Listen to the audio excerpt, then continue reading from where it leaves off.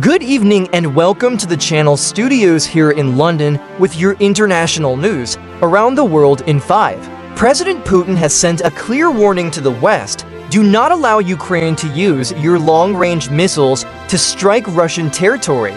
Moscow, he said, would view that as the direct participation of NATO countries in the war in Ukraine. Russia has drawn red lines before and seen them crossed before. UK Prime Minister Keir Starmer, who arrived in Washington earlier for talks with President Joe Biden, brushed aside the warning, saying Ukraine had the right to defend itself. Meanwhile, the UK Foreign Office says the accusation by Russia that diplomats were acting as spies in Moscow is completely baseless. It comes as Russia revoked the accreditation of 6 British diplomats, accusing them of spying. Security analysts believe this could be a Russian punishment for the UK being seen as a cheerleader for supplying weapons to Ukraine. Obviously, relations between the UK and Russia could barely be worse. This is, I guess, one step towards the total cutting off of all diplomatic relations, ambassadors being sent home, and embassies closed and potentially even repurposed. But we're not quite there yet. It does seem to me as though the UK does, and always has, drawn a specific level of ire from the Russians. Kenyan activists have marched in honor of Rebecca Cheptegei and other female athletes. The body of the Ugandan Olympic athlete, who died after being set on fire by her partner in Kenya, was received by family and anti-femicide crusaders ahead of her burial.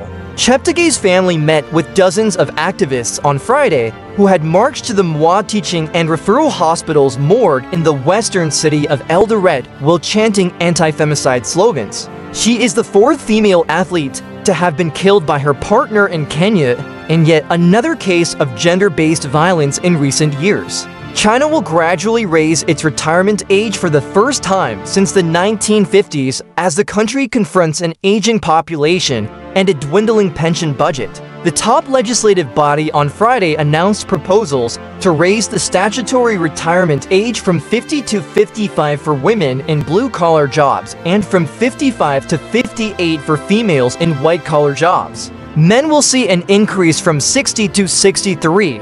China's current retirement ages are among the lowest in the world. The funeral of Sven-Göran Eriksson, the first foreigner to manage England's national soccer team, has taken place in the small Swedish town where he grew up.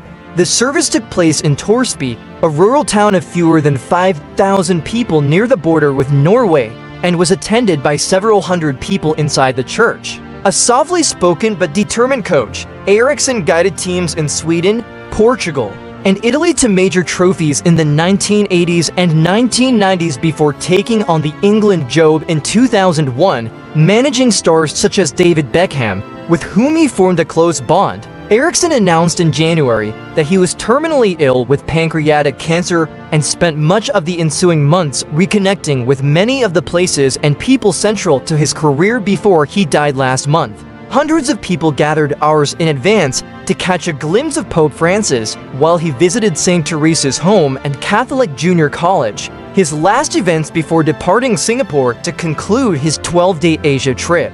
The 87-year-old Pope, who in recent years has suffered bouts of ill health, appeared in good form throughout the trip, maintaining a packed schedule and headlining more than 40 events. This was after he presided over a mass in Singapore's National Stadium.